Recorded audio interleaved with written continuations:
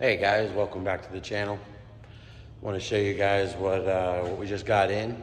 Customer dropped it off a little while ago. It's pretty cool. It's a van. We're gonna do some repair work on it. So let me get to showing you this radical cool paint job on this van too. Look at that, Chevy Astro van on 20s. It's got a really nice paint job. Phantom grille. Flaked out really nice.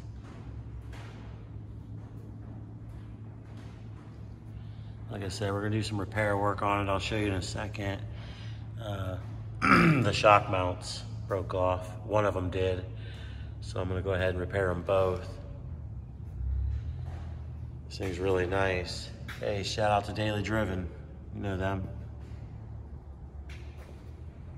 Whoever painted this did a good job. It's pretty clean. I mean, look at it. Definitely a nice van. You don't see, like I said earlier, you don't see many vans anymore.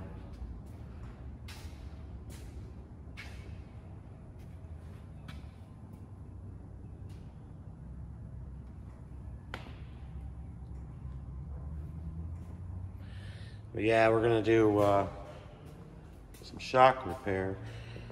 I'll show you right here in a second.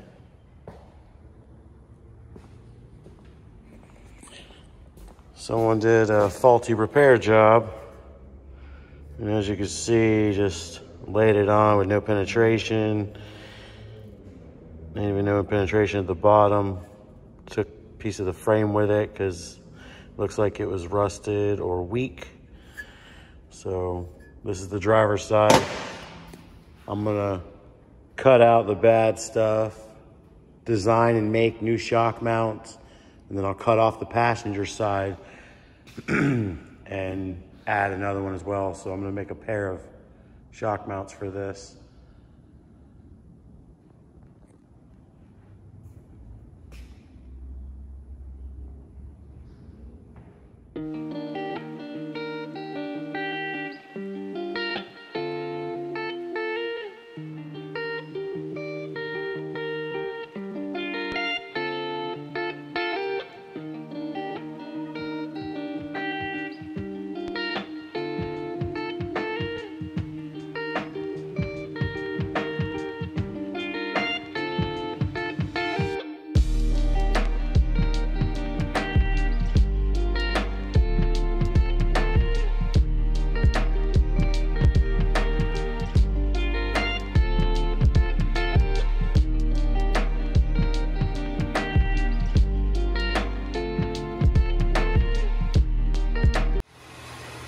All right, let me show you what happened on the frame.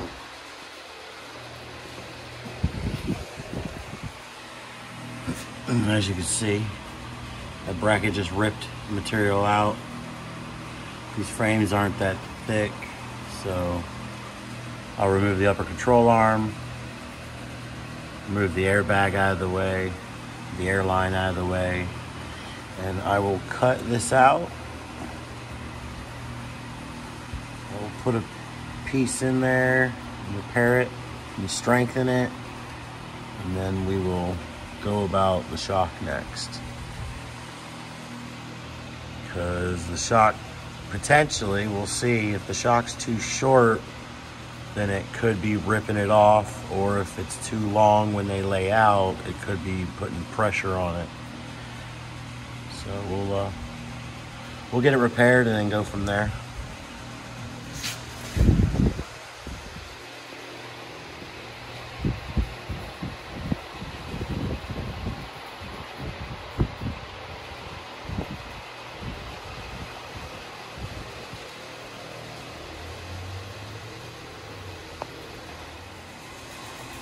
Passenger side's all tore down. This one still has it, but we're gonna remove it and delete. I don't know if that's, I can't tell if that's where it's already cracking or if that's where they just added tons of welds because it was already broken and someone tried to repair it before. I'm not sure, but we're gonna cut that one off as well.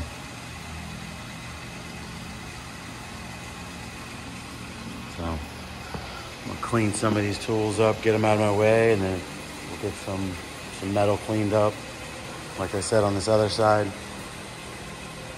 And we'll start this repair process.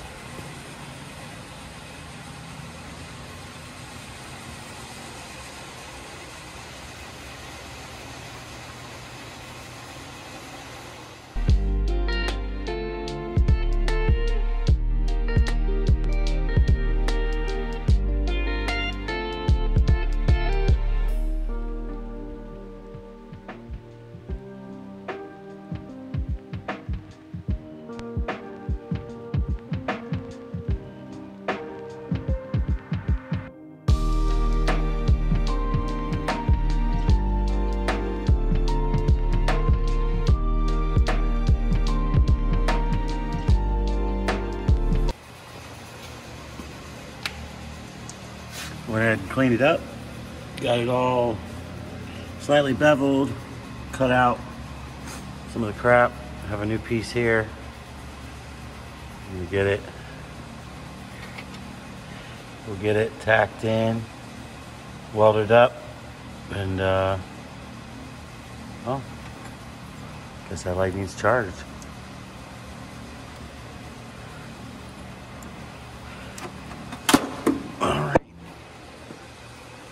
Put this one on the charge, grab another one.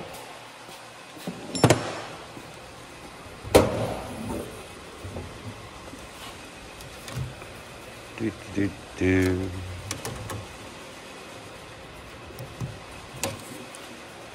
All right, that's on. Grab another one. That blew up weird. Oh. Okay, back to what we were doing.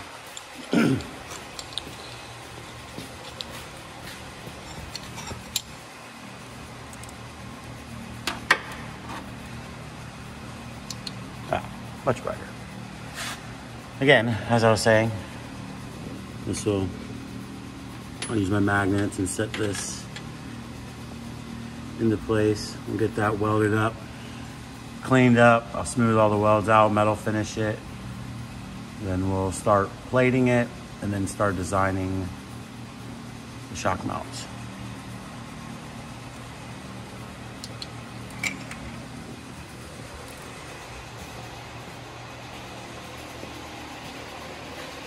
If you haven't yet, go ahead and hit that subscribe button so you can watch all the upcoming clips we have, projects, all kinds of stuff coming in and out of here.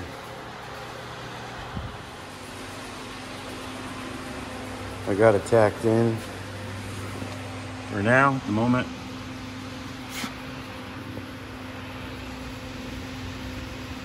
I'll go ahead and weld that in.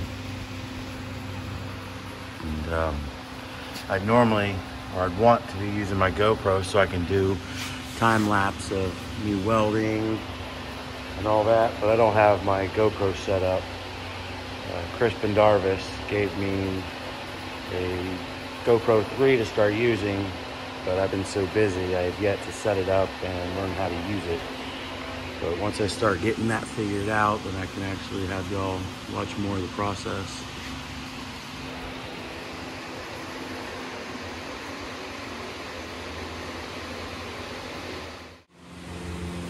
Got this side fully welded up, cleaned up, metal finished, ready for the reinforcement bracket. Same with the passenger side. I went ahead and cut off the shock mount that someone boogered up. It was a poor job at repairing, but I'm sure it got them where they need to be temporarily. But got all that cleaned up. It was really boogered on there. So I'm gonna go ahead and plate both sides to reinforce it, and then we'll start on the shock mount design.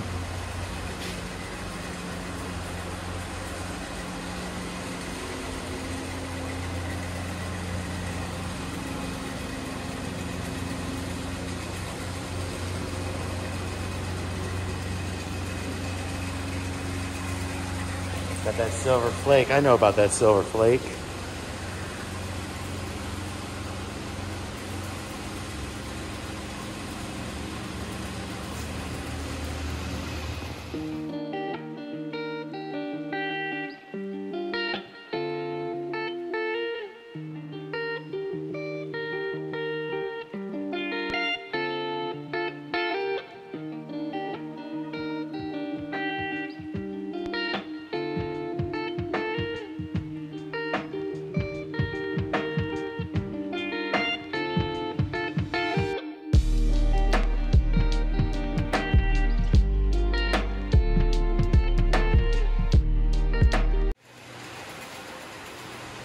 Got both sides. Plates welded up. Cut them already, as you saw. Flashlight. As you saw, it was all cleaned up before. Now we got these reinforcement plates. They're gonna distribute. Yeah. They'll distribute the force instead of being on just the tabs. Now it's this whole area. And I'll weld the new tabs onto here. And I'm not gonna do a boxed one. I'm just gonna do 2 tabs. That way I can access each side of it. Do 4 welds.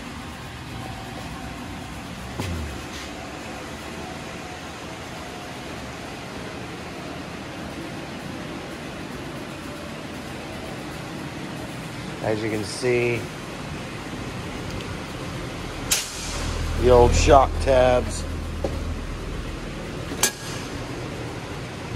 That's the one where it actually ripped the frame out.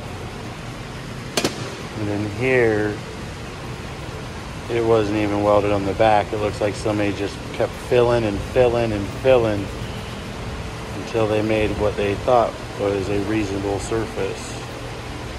But these won't be used again. We're gonna make our own. So, next step is to start designing our own shock mounts. I'll have to set them on and kind of make sure that they don't bottom out at lift or laid out. Because like I've said before earlier in the video, if they're too short and you air up, it's putting pressure on that shock mount to pull it down. But if they're too long, when you air out, they'll put pressure up on the top. So we want to make sure when the shocks are fully compressed, they don't bottom out, and when they're fully extended, they aren't fully extended as they would bottom out the opposite way. So, got the shock tab all drawn up. I've already had the spindle back in, the upper control arm back in, and put it through its cycles. It's gonna have a tab on it that goes all the way down. This is just a rough draft. You'll see once it's cut. I already measured it. The other tab was too high. That way when you were at full lift, it would actually put pressure on this and pull on it. And then when you were at laid all the way out, it would not affect it at all. But that full lift, the pressure of the airbag and lifting the front of this was just pulling on this. So I've redone it to where fully aired up, it won't fully extend the shock. And then when it's laid out, it won't fully compress the shock. So there'll be no more stress on the shock itself or the mounting hardware, or like I said, the mounting plates or tabs. So we'll get the shop closed up and we'll head over to get them cut out of the table.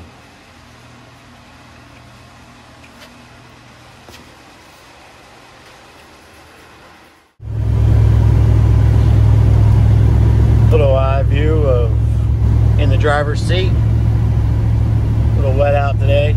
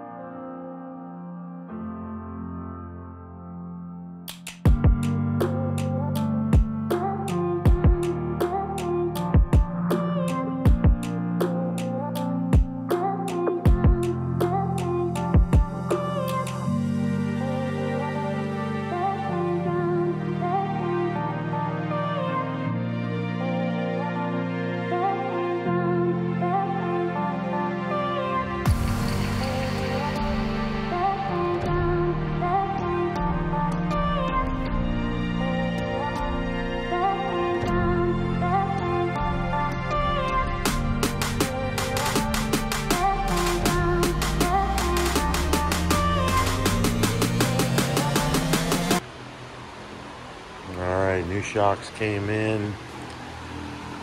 Got the same ones that were on the front. They decided that they didn't want to work anymore. So we got the same ones but brand new.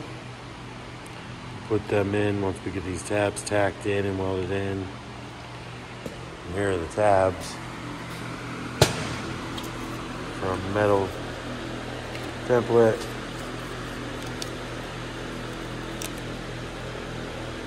Like I was saying, these templates are just usually a rough draft, but I'll clean these up. Not bad, right off the table. Clean them up, pair them up.